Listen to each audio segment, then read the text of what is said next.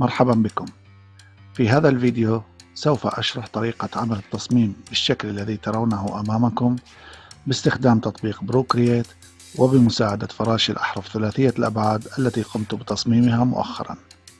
نبدأ بالخلفية أولا. نقوم بدمج لونين باستخدام أمر جازم بلير، ثم نقوم بفتح فراشي مجموعة خط نادين ثلاثي الأبعاد، ونذهب إلى بداية الفراشي ونختار فرشاة خط المحاذاة، ونقوم برسم الخط على طبقة مستقلة. سنقوم بعمل طبقة جديدة ونبحث عن حرف الغين في بداية الكلمة ونضعه في التصميم. نكرر نفس العملية لحرف الياء في وسط الكلمة، الواو في آخر الكلمة، الميم مفردا. لا ننسى أنه يجب عمل طبقة جديدة لكل حرف، ثم نقوم بمحاذاة الأحرف على خط المحاذاة بحيث تصبح على استقامة واحدة. في هذه المجموعة 420 فرشاة لبروكريت فيها اتصالات جميع الأحرف في بداية الكلمة ووسطها وآخرها مع بعض الرموز، وهذا كله متوفر بأربع مناظير مختلفة ثلاثية الأبعاد. نقوم بدمج جميع طبقات الأحرف لتنتج طبقة واحدة فيها كلمة غيوم، ثم نقوم بعمل هذه الطبقة دليل أو ريفرنس من أوامر الطبقات. هذا الأمر سيساعدني جدا في التلوين. يجب أن أقوم بعمل طبقة جديدة ثم أملأ جزء من الكلمة باللون المراد، وبذلك ألونه بطريقة صحيحة. نكرر العملية لكل الكلمة، الجزء الأمامي من الكلمة والأجناب.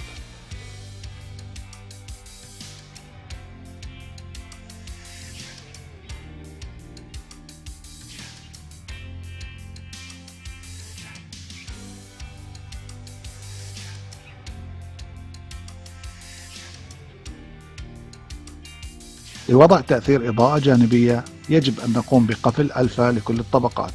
هذا الأمر يتم من الطبقة الخاصة بكل جزء، وهو أمر ألفا لوك. بهذا لن أستطيع التلوين إلا داخل المكان الذي به لون مسبقا.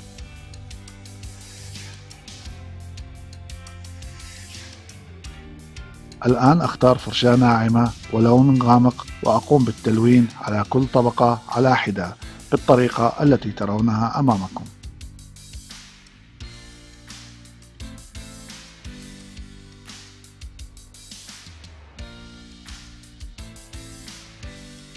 من مجموعة فراشي الغيوم الموجودة في موقعي اخترت رسم هذه الغيمة. سأحولها إلى شكل ثلاثي الأبعاد عبر نسخها ثم وصل الصورة في الخلف بالصورة في الأمام وتلوينها.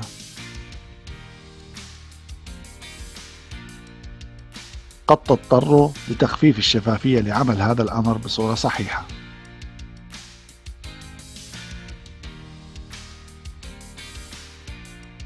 سأقوم بقفل ألفا للطبقة ثم التلوين بلون غامق، ثم أقوم بإرجاع الشفافية إلى الوضع الطبيعي.